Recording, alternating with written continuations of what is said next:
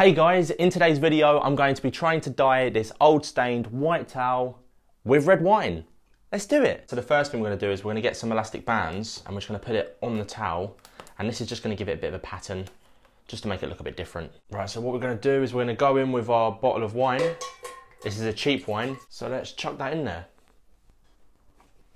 Wow, if it stays that colour, that's going to look really nice. So this has been soaking overnight and I think the colour's taken pretty well, but we'll give it a rinse and see how it looks. So we just want to get rid of some of that excess dye. Right, now we've got a lot of that dye out, we're just going to take these elastic bands off. I'm going to wash it in the washing machine, let it dry, and then we'll be back to see how it looks. So the washing machine just finished its cycle and I didn't use any detergent, and I'm really shocked actually because the dye all came out. Seems like you can't dye old clothes with red wine after all.